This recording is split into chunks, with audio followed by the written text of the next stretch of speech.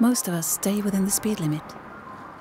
We do our bit to make sure everyone's safe, simply by not driving faster than we're supposed to. Car by car, driver by driver, we're all making traffic a little less dangerous for everyone.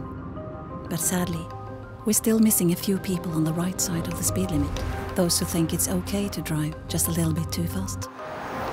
But that little bit may be the reason you're not able to stop in time, if you suddenly have to.